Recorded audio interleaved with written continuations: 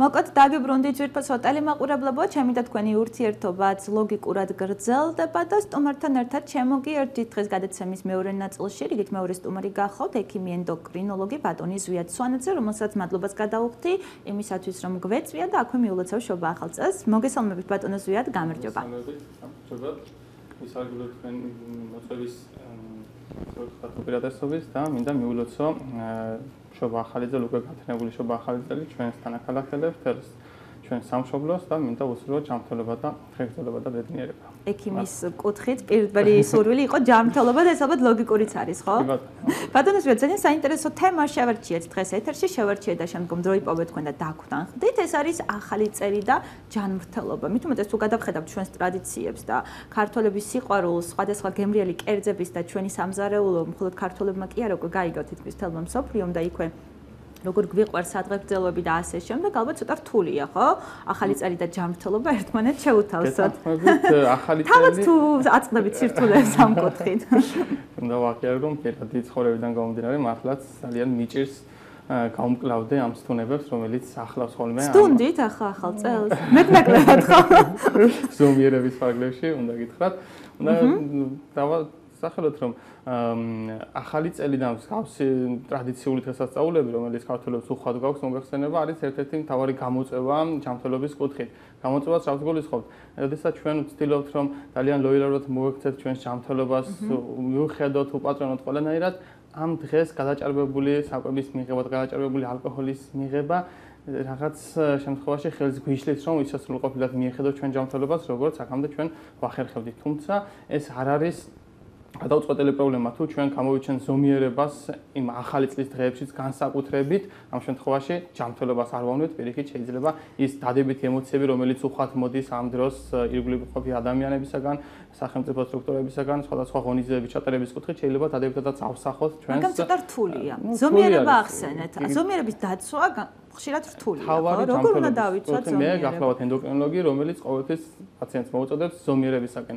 ანუ ზომიერების რას ნიშნავს ზომიერება? ზომიერება ყველა საქმეში. ზომიერება უნდა იყოს იგივე საკვების მიღებაში, ალკოჰოლის მიღებაში, იგივე ემოციების გამოხატვაში, ემოციების გაზიარებაში, ჩვენს შრომაში, დასვენებაში, ყველაფერში საჭირო არის ზომიერება და ზომიერების დაცვის შემთხვევაში უკვე ჯანმრთელობა ჩვენ არ დაგვაღალატებს და პირიქით აქეთ შეგვიწყობს ხელს რომ დიდხანს ზომიერად მოვზმოთ. მაშინ რატო ჩავების მიუხედავად რატომ არის რთული ზომიერების დაცვა? რას ვერ ვაკონტროლებთ გადამწყვეტ მომენტში, როგორ ფიქრობთ? ზოგიერთ შემთხვევაში რთული არის ზომიერების დაცვა, უნდა გითხრათ. ჩვენ სიტყვებით იოლი არის სათქმელი, რომ დავიცვათ ზომიერება ალკოჰოლში, მაგრამ შესაძ კონკრეტულ საქმეს შევეხებით. სადღეგრძელოს მოსდევს, როგორ შეიძლება დაიცვა მაგ დროს ზომიერება, ბატონო? უნდა შევეცადოთ ყოველ შემთხვევაში, რომ ზომიერების ფარგლებში ჩავშდეთ. მოდით დავიწყოთ, ხო? რა გართულებები შეიძლება გამოიწვიოს, სწორედ რომ აი ჩვენს მიერ არ არის გასახსენებული ზომიერების დარღვევა, ჯანმრთელობის კუთხით. რა იჩენს ხოლმე თავს ყველაზე ხშირად? ანუ მოდით თუ არ ჩავიციკლებით ახალ წელს, ზოგადად მსგავსი დღესასწაულებზე, მაგრამ რადგან ახალი წელი გვაქვს და კიდე ახალი წელი გვაქვს უკვე 14-ში, მოდი რა რჩევებს დაგვიტოვებთ. კი ბატონო, შევეცდები რომ რჩევებთაც მომარაგო მაყურებელი და თან განვიხილოთ ზოგადად რა პრობლემები იჩენს ხოლმე ამ დროს თავს. ძირითადად მიმართვიანობა იზრდება ხოლმე კლინიკებში ახალი წლის ან თუნდაც ნებისმიერი ძირითადი ტრადიციული დღესასწაულის შემდგომ პერიოდში. ეს გამოწვეული შესაძლებელია იყოს ხუჭანწლავის სისტემის დარღვევებით, როდესაც მით უმეტეს უნდა შევეხოთ ისეთ ნატიფ თემას, როგორიც არის მარხვის პერიოდი. მარხვის პერიოდში ადამიანი თავშეკავებულად არის მაინც სხვადასხვა საკვების მიმართ, იგივე ერთის პროდუქტების მიმართ, ხორცოვანი პროდუქტების მიმართ და უკვე ერთიანად როდესაც იწყება კვების განახლება, ასე ვთქვათ, ხორცოვანი პროდუქტების განსაკუთრებით, ეს ვარყოფითად ნეგატიურად აისახება ხუჭანწლავის სისტემის მხრივ. გარდა აი ესეთი პროდუქტების მიღების განახლებისა, ზოგადად ახალი წლის დღეები ასოცირდება დიდი რაოდენობით ალკოჰოლის მიღებასთან, როგორც წესი, რომელიც თავისთავად მოქმედებს გულსახმელთა სისტემაზე ძალიან ნეგატიურად, ნერვულ სისტემაზე ძალიან ნეგატიურად და კლინიკებში როგორც წესი იზრდება მიმართვიანობა იგივე ისეთი დაავადებებისათვის, როგორიც არის გულსახმელთა სისტემის გართულება, გულის უკმარისობა, მიოკარდიუმის ინფარქტი, ინსულტების შემთხვევები იზრდება ხოლმე ამ შემთხვევაში. ამას კიდევ ემატება დამატებით ისეთი ფაქტორები, როგორიც არის აღოლკენჭოვანი დაავადებების გამწვავებები, როდესაც უშუალოდ განსაკუთრებით აი ნიგვზიანი ცხიმიანი საკვები უფრო წინა პლანზე წამოიწევს ხოლმე ასეთ სადღესასწაულო დღეებში და მრავალმხრივი მდგომარეობის გართულება კი ბატონო მოსდევს ამ ყველაფერს და კლინიკებში იზრდება მიმართულება და იგეგმება სხვადასხვა ოპერაციები თუ სხვადასხვა ჩარევები და უფრო ასე ვთქვათ წავდება მდგომარეობა რომელიც ადამიანს შეიძლება ჰქონდეს უფრო მისუსტებულ ქრონიკულ მდგომარეობას რომელიც მართული არის გამწვავდება ხოლმე ასეთ დღეების შემდგომ. ბატონო ზვიად თუ გავითვალისწინებთ იმას რომ 9 იანვარია ამ რაც ჩივილებით მოგმართეს აი ამ დრომდე რა იყო წინა პლანზე და რა ასაკობრივი სეგმენტია ასაკობრივი სეგმენტი საშუალოდ უფრო არის საშუალო ასაკის მამაკაცები უფრო მეტად და ძირითადად ეს არის ჩემი კომპეტენციიდან გამომდინარე მე ენდოკრინოლოგი გახლავ ვარ და შაქრიანი დიაბეტის ესეთი დაურეგულირებელი სიტუაციები უფრო იჩენს ხოლმე ამ დროს თავს ანუ იქ დაარღვევს ადამიანი შერჩეულ დიეტას რომელიც აქვს წლების განმავლობაში მიყვება და ზოგჯერ შეშინდებიან ხოლმე ან თვითონაც მიხვდებიან რომ არ არის ყველაფერი ისე კარგად როგორც არის და ამიტომ ვცდილობენ რომ ექიმთან გაანახლონ ეს ურთიერთობა მიმართვა. ამიტომ როგორც წესი ჩემთან ეს არის ჰიპერგლიკემიის ანუ დაურეგულირებული შაქრიანი დიაბეტის შემთხვევების სიხშირე უფრო იმატებს ხოლმე ასეთი დღეების შემდგომში. ნუ ახლა ზოგადად კლინიკიდან გამომდინარე რადგანაც მე მაქვს ინფორმაცია როგორც ვახსენე ნაღველკენჭოვანი დაავადების მხრივ უფრო იმატებს ქირურგიული განყოფილებებში ვიზიტები პაციენტების გულის მხრივ ძალიან საგანგაშო მდგომარეობას, როდესაც ძალიან არის გაზრდილი მწვავე მდგომარეობები, იგივე ინფარქტები ან სხვადასხვა ინფარქტის მდგომარეობები. არ მინდა ხარ ჩვენს მაყურებლებში და მე ჩემ გადაცემის ჩანაწერს იხედავს რაღაც ჩიში დამნერგოთ, მაგრამ ის პაციენტები, რომლებსაც მართვადი ესა თუ ის ტიპის დაავადება აქვთ, ანუ და გადამწყვეტ მომენტში ცდუნდებიან, რა შეგიძლიათ მათ ურჩიოთ? ну, თუნება ყოველთვის შემდგომ პაციენტების გონებაში აისახება ისე რომ მაინც უკვე დარღვეული არის თავშვა დიეტა, უკვე აღარ ვაქცევ ექიმის რეკომენდაციებს ყურადღებას და მივყვეთ ბოლომდე. პირველ ეტაპზე ეს უნდა ვურჩიოთ მაყურებელს. ყველა სხვა ახალი წელი, ყველა ადამიანები ვართ. ხო, შეიძლება ერთი დღე რაღაც გადაუხიოთ გზიდან და მეორე მესამე დღიდან უნდა დაუბრუნდეთ იმ ცხოვრებას, რომელიც აქამდე თოგი გქონდა ჩვენ მოწესრიგებული. ანუ არასოდეს არ არის გვიან. ყოველთვის შეიძლება ჩვენ ჯანმრთელობაზე ზრუნვა. ხელის აღება იქნება ყველაზე დიდი დანაშაული, რომელსაც ადამიანები აკეთებენ ხოლმე. რადგანაც ერთი დღე, ორი დღე რაღაც ვერ აქცევენ სადანადო ჯანმრთელობის ყურადღებას, ამ კუთხით შემდგომ აუშვებენ ხოლმე ხელს და საერთოდ აღარ აქცევენ ყურადღებას. განსაკუთრებით ერთი ფაქტი არის კიდევ მნიშვნელოვანი. პაციენტებს მიაჩნიათ, რომ მედიკამენტები, რომელიც მათ აქვს დანიშნული სხვადასხვა დაავადებების სამკურნალოდ, რადგანაც იღებენ ალკოჰოლს, რადგანაც იღებენ ჭარბკვებას, საშიში არის მათთან ერთად მიღება. არა და საკვების ბატონო მითია ეს დამოკიდებულება. ნუ ეს არის ძალიან გავრცელებული არის ხალხში და მითი არის ზუსტადად უნდა გითხრათ რომ თუ კი ორგანიზმი ჩვენ გადავტვირთავთ იგივე საკვებით, იგივე αλკოჰოლით, უფრო მეტად სჭირდება მას მიხედვა. არავითარ შემთხვევაში მედიკამენტის თავის მინებება რომ შეიძლება ალკოჰოლი და მედიკამენტები.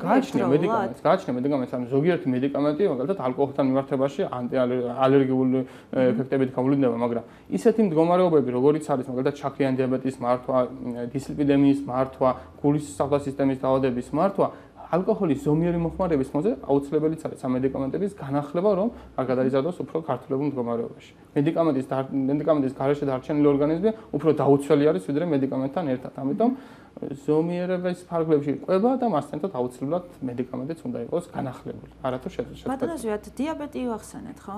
კი ბატონო. მოდი ძალიან მოკეთ რომ განგვიმარტოთ. კიდევ ერთხელ შევახსენოთ ჩვენს მაყურებლებს. არის დიაბეტი მოგახსენებთ დიაბეტი, ასე ვთქვათ, ძალიან საჩოთირო დაავადება არის, როდესაც პაციენტს აქვს დიაბეტი. ეს ნიშნავს იმას, რომ ადამიანის ორგანიზმი ვეღარ უმკლავდება დამოუკიდებლად გლუკოზის, ანუ შაქრის დონის ნორმალურ ცვლას. თუ ჯანმრთელი ადამიანის ორგანიზმი იღებს საკვებს და მისი ენდოკრინული სისტემა, ინსულინური აპარატი უზრუნველყოფს შაქრის მოწესრიგებას სისხლში, დიაბეტის მქონე შემთხვევაში ვეღარ ახერხებს სრულყოფილად ადამიანის ორგანიზმი იგივე პროცესების განხორციელებას. ამიტომ სჭირდება დახმარება. დახმარება პირველ რიგში გამოიხატება კვების მოწესრიგებაში. კვების დიაბეტი რა არის? როგორ ახსენეთ, რომ შაქრის მომატება სისხლში. რა იწვევს დიაბეტს, რომ დიაბეტის უმრავლესობა, დაახლოებით აი მთლიანად დიაბეტის რაოდენობის 90% ეს არის არასწორი ცხოვრების კვების რეჟიმზე აღმოცენებული დიაბეტი. ეს არის სიმსუქნე, ეს არის უმოძრავი ცხოვრების წესი, ეს არის ჭარბი კვება, განსაკუთრებით კბილეულის მოხმარება და ეს არის ძირითადი ფაქტორები, რომელიც იწვევს დიაბეტის განვითარებას. მაგრამ თუ კი ადამიანს განვითარდება დიაბეტი, ეს არ არის განაჩენი, უნდა ვიცოდეთ და არ არის ცხოვრების დასასრული. დიაბეტთან ერთად თანაცხოვრება ძალიან კარგადაც შეიძლება. თანაცხოვრება რაში გამოიხატება? ჩვენ უნდა ვაკონტროლოთ ჩვენი ორგანიზმს. გლუკოზის დონე ძალიან ნეგატიურად მოქმედებს სხვადასხვა ორგანოების ნორმალურ ფუნქციონირებას. იგივე გულსახმელთა სისტემაზე, ნერვულ სისტემაზე.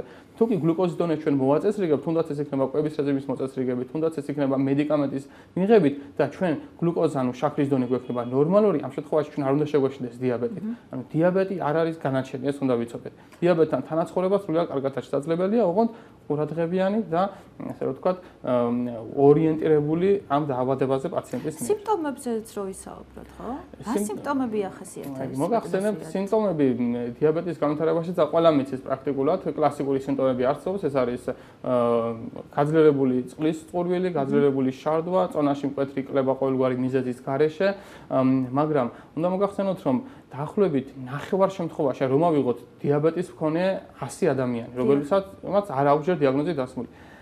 სიმპტომები ვითარდება მხოლოდ 9-ს, ანუ 50% შემთხვევაში ვითარდება სიმპტომები და 50% შემთხვევაში შეიძლება ადამიანი დიაბეტს ატარებდეს და არ იცოდეს ფარულად მიმდინარეობდეს და არანაირი კლინიკური გამოვლენა არ ქონდეს. ანუ საერთოდ შეიძლება არანაირი ნიშანი არ ქონდეს, მაშინ საწყის ეტაპზე არანაირი ნიშანი არ ქონდეს და როდესაც ეს მაღალი შაქარი დროდადრო დააზიანებს სხვადასხვა ორგანოს, შეიძლება ჩვენთან ძალიან ხშირად არის კლინიკაში ხდება მაგალითად მიოკარდიუმის ინფარქტით მოათავსებენ პაციენტს და ჩაუტარებთ ანალიზს, აღმოჩნდება რომ თურმე დიაბეტი ჰქონია მას და ეს დიაბეტი არის არა 1 და 2 დღის დაწყებული, არამედ წლების განმავლობაში ფარულად მიმდინარე. ხშირია ეს სტატისტიკა, როცა ფარულად მიმდინარეობს. კი ბატონო, ხომ გეუბნებით, აი მთლიანად ახალი შემთხვევების 50% ფარულად მიმდინარეობს დიაბეტის მიმდინარეობის და მთავარია ზოგჯერ ადამიანი არ აქცევს ხოლმე ყურადღებას. აი ხშირად ყოლია პაციენტები, რომლებსაც ჩავეკითხები, რომ აბა თუ გქონდათ პატივცემულო ხშირი შარდვა ან წყურვილის გაძლიერება. კი ბატონო, მქონდა, მაგრამ ვაბრალებდი რომ სიცხე იყო ზაფხულში, წყალს ვიღებდი ბევრს. ან სიცივე იყო და ამიტომ ხშირად დავდიოდი ტუალეტში, გავცივდი რაღაც და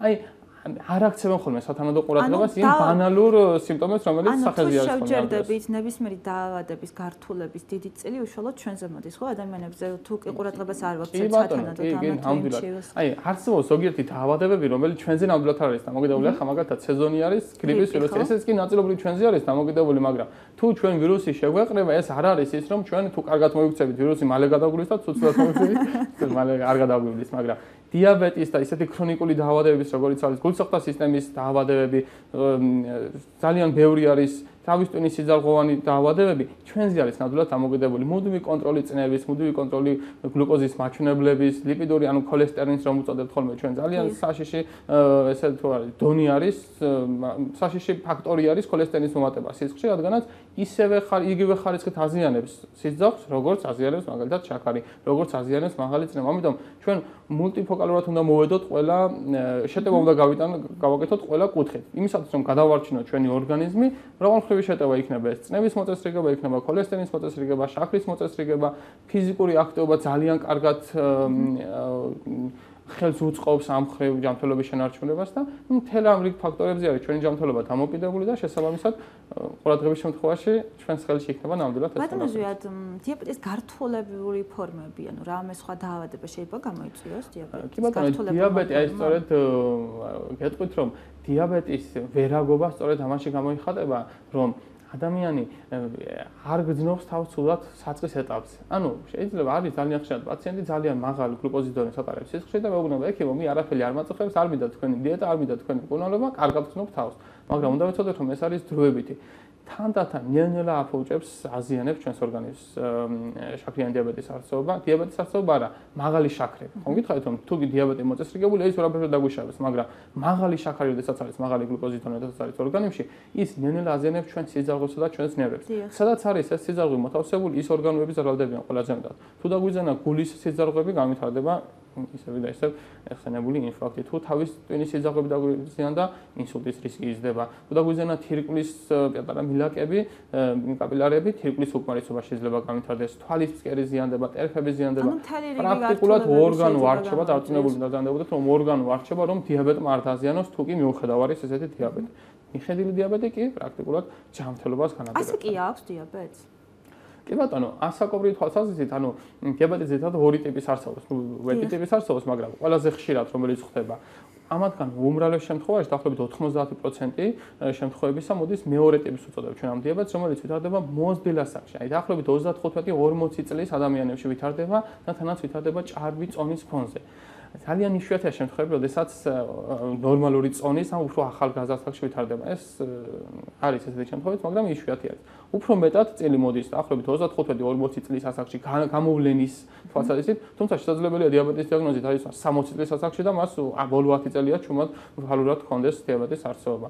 მაგრამ ყველაზე მეტი წილი აი თქვენ კითხვაზე პასუხი რომ გავცეთ 35-40-45 წლის ასაკში ეს არის პიკი, როდესაც არის გამოვლენის სიხშირე შაქრიანი დიაბეტის განვითარების. მეორე ტიპის რა თქმა უნდა. თქვენ ბრძანეთ რომ დიაბეტი განაჩენი არ არის. ეს იმას ნიშნავს რომ თუ კი ვიქნებით მორჩილი პაციენტები და იქნებიან არსებული პაციენტები შეიძლება უშუალოდ დაავადების მართვა თუ შეიძლება მისი სრულიად განკურნება. სრულიად განკურნება სამწუხაროდ შეუძლებელი არის დიაბეტის. ესეთი მდგომარეობა არის რომ დიაბეტი რას გულისხმობს? ჩვენი ორგანიზმი დამოუკიდებლად ვეღარ ახერხებს გლუკოზის დონის ნორმაში შენარჩუნებას. ამას სჭირდება დახმარება. დახმარება ყველაზე მარტივად ის არის რომ კვებით შევუწყოთ ხელი. ანუ ისეთი საკვებით უნდა დავტვირთოთ ორგანიზმი, რომელიც ცუდად იმოქმედებს ჩვენს მაგალითად შაქრიანი ტკბილეული. ინდივიდუალურია. ბატონო? რომელი ეს საკვები თუ ინდივიდუალურია? ინდივიდუალური როგორც წესი სტანდარტული არის ესეთი მიდგომა. ტკბილეული, შაქრიანი ტკბილეული ეს არის ყველაზე ცუდი ჩვენი ორგანიზმისთვის გლუკოზის მომატების კუთხით. ანუ ტკბილს თვითონ ვერ არეგულირებს. ნებისმიერი საკვები საერთო ჯამში ჩვენს ორგანიზმში გარდაიქმნება გლუკოზად. გლუკოზა ეს არის საწვავი ენერგია, რომელსაც ჩვენი ორგანიზმი მოიხმარს სხვადასხვა ფუნქციების შესასრულებლად და თუ კი ჩვენ მივაწოდებთ პირდაპირ გამზადებულ საკვებს, ამას უკვე ვეღარ აკონტროლებს ორგანიზმი. ყველაზე მეტად უნდა გამოვიწყოთ ტკბილეული, შაქარზე დამზადებული ტკბილეული გულისხმობა, შემდგომი არის პურეული პროდუქტები, ანუ პურეული, ანუ სახემლიანი პროდუქტები, იგივე გლუკოზად გარდაიქმნება ჩვენს ორგანიზმში, ამიტომ ისეთი პროდუქტები უნდა მოვაშოროთ ორგანიზმს, ან მინიმუმამდე შევარციროთ, რომელიც პირდაპირ დარტყმას აყენებს აი ამ ჩვენ ინსულინურ აპარატს. და დანარჩენი ჩანსაღებების პირობებში ადამიანს არ აქვს არაფერი ისეთი კონკრეტული აკრძალვა, რომ ეს არ შეიძლება, ეს არ შეიძლება. კონკრეტულად არის გართულება ჩვენ კუთხით ტკბილეული და პურეული შემცირება. ტკბილეული შეგვიძლია საერთოდ ამოვიღოთ. დაივიწყონ ხო საერთოდ? ესე არის, კი, ზოგჯერ მიაჩნიათ, რომ აი ჩვენი გონება ვერ იმუშავებს, მე გონებრივი მუშაობა მიწევს, თუ ტკბილი არ მივიღე, არ შემიძლია მე რა ვქნა ექიმო, მინდა რომ ვიყო ხარისხენად ვიმუშაო. რა გადაწყვეტილებას იღებთ თქვენ ამ დროს? მე ვარწმუნებ პაციენტს, რომ ჩვენ რა საკვებსაც არ უნდა ვიღებთ, ჩვენი ორგანიზმი თავად გარდაქმნის ამ საკვებს გლუკოზად და ტავის ტვინი მომარაგდება. გლუკოზა მხოლოდ და მხოლოდ ერთი სახის საკვებს იყენებს, ასე ვთქვათ, ენერგიის წყაროდ, ეს არის გლუკოზა და ჩემი მიღებული იქნება პურეული პროდუქტი, იქნება ბოსტნეული, იქნება ძის პროდუქტი, რაღაც ყველაფერი გარდაიქმნება საბოლოოდ გლუკოზად. ნუ ერთ-ერთი კომპონენტი არის, თუ სხვა პროდუქტებათაც გარდაიქმნება, მაგრამ ერთ-ერთი მთავარი კომპონენტად გარდაიქმნება გლუკოზად და ეს გლუკოზა უკვე მომარაგებს ნორმალურად თავის ტვინს. ჩვენ არ უნდა შეგვეშინდეს, რომ თუ ტკბილს არ მივიღებ, გამომეფიტება გონება და ვეღარ ვიმუშავებ გონებრივად. ანუ ეს კიდევ ერთი მითი დავამსხვრიეთ, ხო? გვინდა არ გვინდა, გვიმსხვრევთ მითებს. თუ მკურნალობაზე რას გვეტყვით? და ჩემთვის და გადაცემისთვის უცხო არ არის სხვადასხვა ტიპის, ესე რომ ვთქვათ, სამედიცინო სეგმენტის მიმოხილვა, ასე რომ ხშირად გვისაუბრია, რომ არსებობს ესეთი რეცეპტები, რომლებსაც იყენებენ, რამე თუ მისთვის იყო შედეგის მომტანი, შესაძლოა ჩემთვისაც აღმოჩნდეს. ამ შემთხვევაში რა შედეგებამდე შეიძლება მივიდნენ პაციენტები? მე ძალიან ბევრი რაღაც მენია ამ კუთხით, ზოგიერთ სასაცილო მდგომარეობაში გადადის, მე პაციენტს ვარწმუნებ, რომ აი ერთ-ერთ მაგალითს მოვიყვან, რომ არ შეიძლება თქვენთვის თაფლი, მაგალითად, აუხსენი ერთხელ ორჯერ სამჯერ განუმატე და ნუ რაღაც დავიბარე რამოდენიმე დღეს მერე რომ გაზომები რაღაც მომეტანა და აღმოჩნდა რომ ვიღაცამ ასწავლა რაღაც მკურნალობა, ირმის რქის ნაფხვენი უნდა გავურიოს თაფლში და ეს შველის თურმე დიაბეტს და საერთოდ პურნავს. ნუ ამ შემთხვევაში რა თქმა უნდა სავალალო მდგომარეობაში არანაირი შედეგი არ იყო რა თქმა უნდა დარწმუნებულის ვიყავით, მაგრამ რა ვქნა პაციენტს ვერ გადავარწმუნებ, ძალით ვერ დაუჯდები სახში და ვერ აიძულებ რომ ეს მიიღე და ის მიიღე, თუ თავად არ გაითავისა ეს. ამიტომ ესეთი თვითმკურნალობა, ესეთი ხალხური რეცეპტები რა თქმა უნდა ზოგიერთ იმდენად კარგი არის რომ ამართლებს, მაგრამ ესეთი უხეში შეცდომებიც მოდით ხოლმე და ამიტომ ჯობია ეს ყველაფერი ჯერ განვიხილოთ პროფესიონალ ექიმთან და თუ ექიმის დაგვიძებთ დასკვნას რომ აი ეს ხალხური რეცეპტი კი ბატონო არის გამოცდილი, კარგი და უსაფრთხო იქნება თქვენთვის, მერე ვიმიღოთ ესეთი საშუალება. თვითმკურნალობას მე მაგალითად მოვერიდებოდი. ბატონოსებად ახალი წელია და მაინც ძიმე ფონი გვაქვს და რადგან ახსენეთ ესეთი პაციენტი, გახსენდებათ რაიმე მსგავსი ტიპის ისტორია, რომ ცოტათი პოზიტივი შევიტანოთ ჩვენს მაყურებლებში?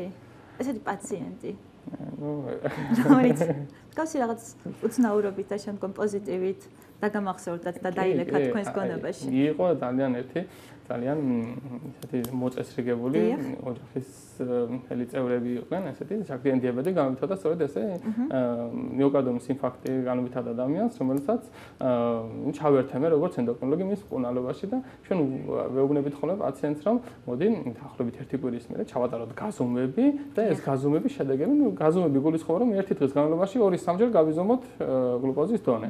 ყოველი კვებიდან რაღაც როდესაც ესეთი განმავლობელი წესი და ეს პაციენტი თქვით რომ შემეხმიანა ეს მე რაღაც ტელეფონით და ვეუბნები რომ 3 თვის მერე ისე მოვბრძანდით კლინიკაში და ახალი ანალიზები ჩავატაროთ და მათ იგულისხმობს რომ 3 თვის განმავლობაში უნდა გაეგრძელებინათ ეს გაზომვები და მოვიდა ხალი ეს ქალბატონი იყო ძალიან კარგი არვაისელი ქალბატონი რომელსაც თიცი აღარ ქონდა ადგილი რომ რემსი არ ქონდა აღჭურეთი 3 თვის განმავლობაში დღეში 5-ჯერ ეს მისი ოჯახის წევრები აიძულებდნენ რომ ეჭხლიდათ და ჩამოწერილი მომიტანეს 15-წლიანი როლი გავსებული ამდენი გაზომვები ძალიან მიხალისეთ და მე ქალბატონმა შევით ამოისუნთქა რომ ვეუბნებოდი არ გვინდა ამდენი გაზომა მაგრამ აიც მაიძულებდა რომ როგორ დასრულდა ამ ქალბატონის კურნალობა ძალიან კარგად როგორც გითხარით მოწესრიგებული ოჯახის წევრები ყავდა თვითონაც ასაკოვანი ქალბატონი არის და მოწესრიგებული იყო და ძალიან კარგად არის მასთან მდგომარეობა მართული არის ყველაფერი მთავარია ყოველდღე აღარ იზომავს დღეში 5-ჯერ პირაში თუნდაც 10 დღეში სრულიად საგვარი არის მისთვის ესეთი პერიოდული გაზომვის ჩატარება ბატონო სიათრი დენელელა დაგემშვიდობებით მოდი გენეტიკურ ფაქტორზე თქვათ ხო რამდენიმე თამაშობს თუ არა რაიმე ტიპის როლს კი აუცილებლად გავმარტოთ ეს ფაქტორებისათვის გენეტიკური ფაქტორი ერთ-ერთი მნიშვნელოვანი ფაქტორი არის რომელიც იწვევს შაქრიანი დიაბეტის განვითარების ერთ-ერთ ფაქტორად გვევლინება განსაკუთრებით მეორე ტიპის დიაბეტის მქონე პაციენტებს ძალიან ხშირად პაციენტს როდესაც დაუსვამ კითხვას რომ აი თუ კი აქვს ვინმე თქვენს ახლობელ ნათესავს შაქრიანი დიაბეტი თუ აქვს დიაგნოსტირებული ისინი ყოველთვის ცდილობენ რომ აირიდონ თავიანთ გენეტიკაზე ესეთი მავნე წარმოდგენა და არა მე დედაჩემს კი აქვს ან ბებიაჩემს კი აქვს მაგრამ ეს არის შეძენილი და შეძენილი ეწოდება ხოლმე პაციენტების ხალხში ეწოდება შეძენილი მაგრამ ეს არის მოზრდილ ასაკში გამოვლენილი დიაბეტი და მოზრდილ ასაკში გამოვლენილი დიაბეტი სწორედ განპირობებული არის გენეტიკური ფაქტორებით ყველაზე ხშირად ჩვენ უნდა გვეშინოდეთ დიაბეტის განვითარების ისეთ პაციენტებში სადაც მის სისხლით ნათესავს აქვს იგივე სახის დიაბეტი და როდესაც ესეთი ადამიანი მიაღწევს 30, 35, 40 წლის ასაკს მაშინ არის დაავადების განვითარების ძალიან მაღალი რისკი ამიტომ ჩვენ თქო უნდა გენეტიკას ვერ შევცვლით, ხო? გენეტიკას შეცვლა შეუძლებელი არის. ჩვენ რა შეგვიძლია დაუპირისპიროთ ამ ყველაფერს? შეგვიძლია დაუპირისპიროთ, რომ თუ კი მე ვიცი, რომ ჩემს გენეტიკურ ახლობელს აქვს შაქრიანი დიაბეტი, ვაკონტროლოთ ჩემი კვების რეჟიმი, არ მივახციო სიმსუქნის პრობლემა, არ გამოვიწიო ჩემს ორგანიზმში. კვების რეჟიმი მუდმივად ვაკონტროლებ, დავყავდე ფიზიკური აქტივობით, სპორტით დავყავდე და რაც მთავარია, პერიოდულად გავიზომო. როგორც ვახსენეთ, დაახლოებით 9 შემთხვევაში ყოველგვარი სიმპტომის გარეშე მიმდინარეობს დიაბეტის განვითარება. ვარავინ არ ვართ დაზღვეული, რომ შაქრიანი დიაბეტი ეს მარტო ჩვენზე არ არის, მარტო ჩვენ ასე ვთქვათ, უმსგავსო კვების რეჟიმზე არ არის დამოკიდებული, ხო? თუმცა გენეტიკურადაც ყოფილა და თუ გენეტიკამ ესე იფსულა, რომ ჩვენ გაგვივითარდა შაქრიანი დიაბეტი, არ გავიზაროთ და გავიზომოთ 6 თვეში ერთხელ იქნება თუ წელიწადში ერთხელ იქნება, რომ არა 6 თვის განმავლობაში, ხო? სალომაში ყოველ. დიახ, უნდა გავიზომოთ ყოველთვის ეს პერიოდულად გლუკოზის მაჩვენებლები და თუ კი აღმოჩნდება პრობლემა, მალევე მიეხედებოდა აუცილებლად ყველა ორგანოს დაზიანებას, რომელიც აუცილებლად არის მოსალოდნელი. ანუ როგორ ხდება დროული დიაგნოსტიკა? კი ბატონო, დროული დიაგნოსტიკა ეს არის პრობლემის დროული მართვის ასაწყისი ყოველთვის. ასე რომ ნუ დავიზარებთ, ხო? კი ბატონო, არ უნდა მოვადონოთ ყურადღება. მოკეთ, შევჯერდეთ, მოდის კიდევ ერთი ახალი წელი და როგორ უნდა ვიყოთ ჯანმრთელები და მზა რეცეპტს დაგვიტოვებთ. რას ნიშნავს ჯანმრთელი ცხოვრება? რომელიც ასე რთულია დღეს. რთული არის, მაგრამ შეუძლებელი არაფერი არ არის, უნდა ვიცოდეთ. ახალი წლის დროს ძალიან ბევრი გამოწვევა არის, როგორც გითხარით, მაგრამ დავიცვათ ზომიერება. ერთ-ერთი ეს იქნება ჩემი მოწოდება. ზომიერება ალკოჰოლის მიღებაში, ალკოჰოლის მიღებისათვის არსებობს განსაზღვრული მედიცინას აქვს განსაზღვრული რა იგულისხმება ალკოჰოლის ზომიერად მოხმარება. აი, გეტყვით მაგალითად რა იგულისხმება. შეგვიძლია ალკოჰოლი 10 გრამი სუფთა ალკოჰოლი. ეს არის ზომიერი მოხმარება დღიური დოზა ადამიანისათვის. ნუ ქალბატონების ცოტა ნაკლები, მამაკაცებში 10 გრამი, 10-15 გრამი. 10 გრამი სუფთა ალკოჰოლი რაში არის? რომელიც საწმელში არის? მაგალითად, ღვინის ჭიქა რომ ავიღოთ, ერთი ღვინის ჭიქა, ღვინო არის შეიცავს 1 სუფთა 10 გრამ სუფთა ალკოჰოლს. ან 1 სირჩა სპედიანი სასველი ან 9 კათხა ლუდი. ეს არის მინიმალური ყოველდღიური დოზა. ჩვენ მედიცინა გვთავაზობს ცოტა გამოსავალსაც, აი სადღესასწავლო დღეებისათვის. ჩვენ შეგვიძლია ყოველდღიურად არ ყოველდღიურად იგულისხმება ეს 10 გრამი სუფთა ალკოჰოლი რომ მიიღოს ყოველდღე ადამიანმა, ეს ითვლება ნორმალურ მოხმარებად. ჩვენ შეგვიძლია ყოველ დღის განმავლობაში თავი შევიკავოთ და ერთიანად დავიტვირთოთ ამ ალკოჰოლს. დავიანგარიშოთ რა ვერი აღმოჩნდება. ცნობილი არის რომ მაგალითად არანაკლები 15 ულუფა ესეთი დოზა ალკოჰოლის დასაშვები არის მამაკაცებში კვირაში და ქალბატონებში არანაკლები არაუმეტეს უბრალოდ არაუმეტეს 15, ქალბატონებში არაუმეტეს 10. თუ კი ჩვენ ამ ერთი დღის განმავლობაში მივიღებთ არაუმეტეს ამ დოზით ალკოჰოლისას, ეს ჩაიგრძნობა ჩვენ ზომიერ მოხმარებად და არ გადავამლაშებთ ალკოჰოლის მიღებაში. რაც შეეხება კვების მხრივ ახლა როდესაც ჩვენ გვაქვს კონკრეტული დაავადება, მაგალითად შაქრიანი დიაბეტი, იქ ლოიალურები არა ვართ, რომ იქ ალკოჰოლი შეიძლება, მაგრამ აი ტკბილეულთან მაგალითად გოზინახთან ასე შემდგომ, რომელიც მოც დიდი ცნება არის ჩვენთვის. რა მოვუწოდებ, რომ თავი შეიკავოს ისეთ პაციენტებმა, რომელსაც აქვთ ეს პრობლემა და ესეთი არის ზომიერება ყოველთვის არის გადამწყვეტი ფაქტორი აი ჩვენს ჯანმრთელობის მოვლაში. ასე რომ გისურვებთ ზომიერებას. გისურვებთ ჯანმრთელობას. ძალიან დიდი მადლობა რომ გვეწვიეთ. იმედს დავიტოვებ საჭიროებისამებრ კვლავ იპოვით დროს მობრძანდებით. გილოცავთ კიდევ ერთხელ შობა ახალ წელს, გისურვებთ ყოველივე საუკეთესოს, მიულოცავ სრულიად საქართველოს და არა მხოლოდ საქართველოს კიდევ ერთხელ ახალ წელს, ვისურვოთ ბევრი მშვიდობა, მეტი ჯანმრთელობა, მეტი სიყვარული და მოკეთ ყოველივე კარგი ბედნიერ დღეს გისურვებთ და დიდი მადლობა. რაც მთავარია მორჩილ პაციენტებს. მოკეთ, დაგემშვიდობებით, ხო? ნახავთ კიდევ ერთხელ მიულოცავ ჩვენ საყვარელ ქალაქს, მომავალ გვეძველით ახალ წელს როგორც შენეთქვით. მოკეთ ძვირფასო ტელემაყურებლებო, გადაცემის სტუმარი გახდათ ექიმი ენდოკრინოლოგი ბატონი ზვიად სვანაძე. დღეისათვის უნდა დაგემშვიდობოთ, რაღაც თქონდა ნანამუშაობდა თქვენთვის ამ დრომდე. ერთმანეთს შევხვდებით უკვე ხვალ კინოს დღე გვაქვს, ძალიან საინტერესო მულტფილმი სხვათა შორის და უნდა განვიხილოთ. ეს არის კლაუსი, რომელიც დარწმუნებული ვარ მოეწონება არა მხოლოდ პატარა ასაკის ადამიანებს, დასრულებით ძალიან საინტერესო გზავნილებს მოისმენთ, თუ კი არ გინახავთ აქამდე, გაგვთ мотиваცია რომ ჩვენ ძვირფას სტუმრებთან ერთად მოგვისმინოთ და მოკეთ ახალ თავგადასავლებში გადავეშვათ, რომელიც ნამდვილად ჩვენის რამ საახალწლო დღეებს და განწყობას. ბედნიერი დღე მისურვებია თქვენთვის, შევხვდებით ერთმანეთს ხვალ, მადლობთ ყურადღებისთვის, ნახვამდის.